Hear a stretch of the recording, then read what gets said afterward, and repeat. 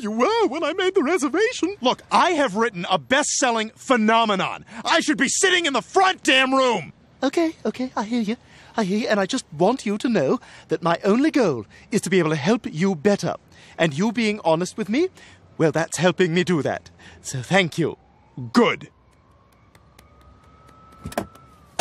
Oh, Brian, are you going straight back to the hotel? Because I was going to go back... You know what? I'll take a cab.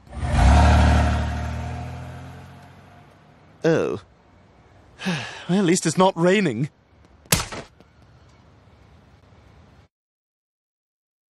Hey, Brian, welcome home. How was your book signing? Geez, Lois, could I have like 5 minutes to decompress, please? It was a really horrible flight, and I was sitting next to a Japanese guy who had a cold. Dear God, he's become a monster. Stewie, I got a flea thing going on in here. Where the hell's my front line? Oh, my God. Brian! Brian! Brian, look at this. I got you on Real Time with Bill Maher. You're kidding. That's awesome, Stewie. Great job. Oh, great job. So you know that phrase. What's that? What? What phrase do I know? Bill Maher, woo!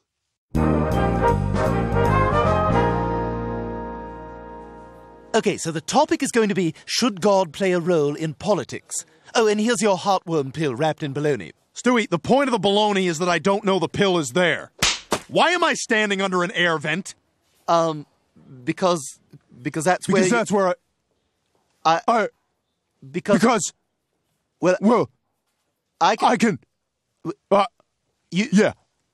Yeah. Okay, Mr. Griffin, we'll be ready in 5 minutes. You'll be on the panel with Ariana Huffington and Dana Gould. Whoa, wait. My publicist told me Christopher Hitchens would be on the panel. No, we told him Dana and Ariana 2 hours ago.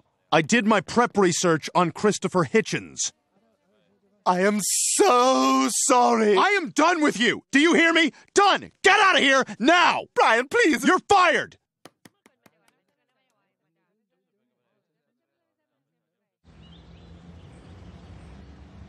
Yes, but I think the more important question that sometimes gets ignored is, what about the separation of church and state? Well, Bill, see, I think... Actually, Dana, if I may, I have some insight on this. Bill, do you mind? Go, dog.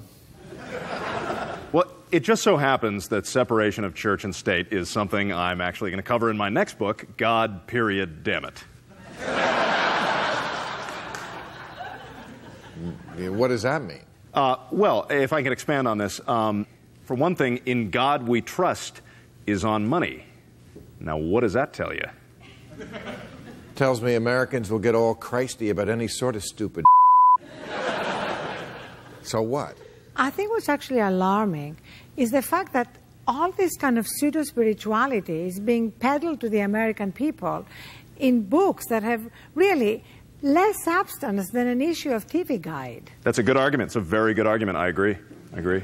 Really? Because I read Wish It, Want It, Do It. Oh, my God, I'm so embarrassed. Gosh, next thing you know, both of you guys are going to tell me that it changed your lives. Yeah, I didn't read it.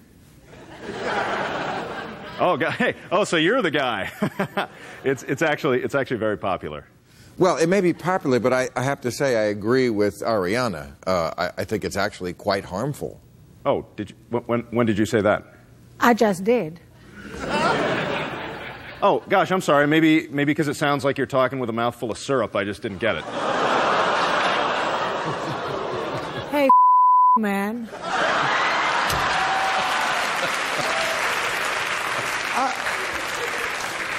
It seems that these sort of books tend to pander to the laziest kind of self-help within the narrowest socioeconomic range. I mean, yeah, you can wish it and you can do it, but only if you have the educational advantages, the societal advantages that, like, what, 5% of the country has? Well, yeah, you forgot Want It, which is such a big part of the book. I mean, but then again, you just said you haven't read it, so, Actually, since I said that, I did read it. And that's another thing I have to say. Aren't Wish It and Want It really the same thing? I mean, your book